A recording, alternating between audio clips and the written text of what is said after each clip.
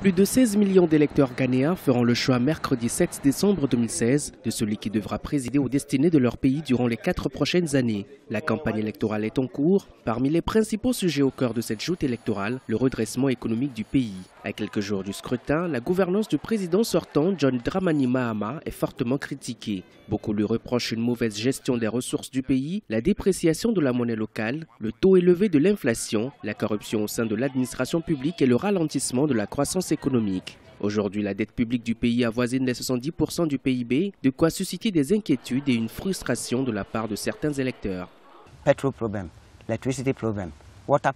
Nous avons besoin d'un changement car il y a beaucoup de problèmes dans le système ou dans le pays. Des problèmes d'essence, d'électricité, d'eau potable, de transport, etc.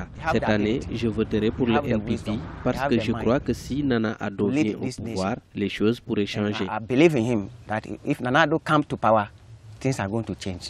Les attentes des Ghanéens sont nombreuses à la veille de ces élections générales. Le président John Dramani Mahama, candidat du Congrès national démocratique NDC, brigue un second mandat face au leader de l'opposition, Nana Akufo-Addo, du nouveau parti patriotique NPP. C'est la troisième fois que ce dernier participe à la présidentielle. 7 candidats sont en lice et la bataille s'annonce serrée selon de nombreux observateurs.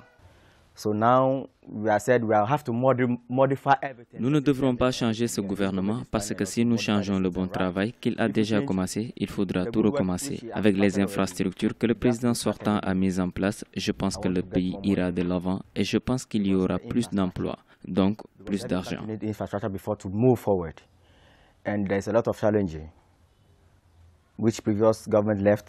7 candidats sont en lice pour ce scrutin présidentiel au Ghana, mais le duel entre le président sortant et son rival historique devrait cristalliser les attentions. Toutefois, rien n'est sûr. Il appartiendra aux 16 millions d'électeurs de tranchées et malgré les tensions autour de la campagne, le pays devrait conserver sa stabilité politique. Le risque de violence post-électorale est peu probable selon les analystes.